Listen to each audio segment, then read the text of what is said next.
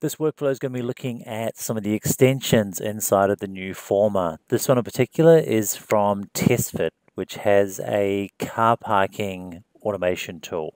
There's also one there from Shapediver, and you can also publish other ones.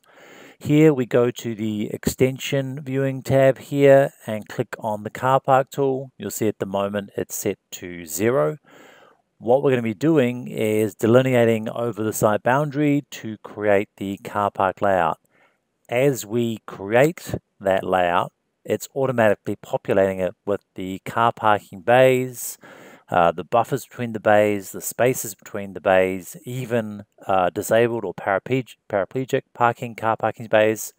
Here, once we finish it, it will be finalizing the automation of the car parking, and you can see it's populated it with a number of spaces, and it's given you the square meterage for that car parking. When we click on the automation tool, we can start to make adjustments to the orientation.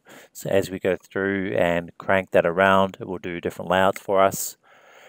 We can also start to look at the bay widths, different buffers, numerous other settings that are in the Testfit automation parking tool here.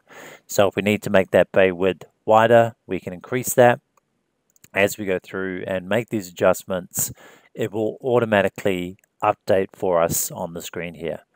So it's a really powerful tool to automate the layout of the car parking space.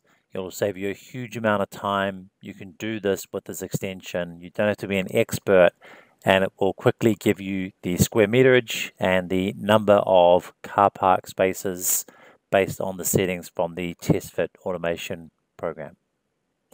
So that's one of our new extensions inside of Forma from Testfit.